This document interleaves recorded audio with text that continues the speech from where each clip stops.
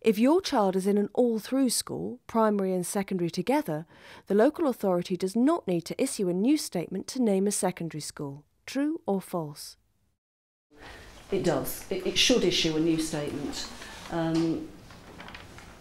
Because it's a change of phase, it's a change of school effectively, the secondary department being different from the primary. In practice, if you're really happy with the statement and you don't want to stir things up, then that's up to you whether you make a point of telling them they should be issuing a new one.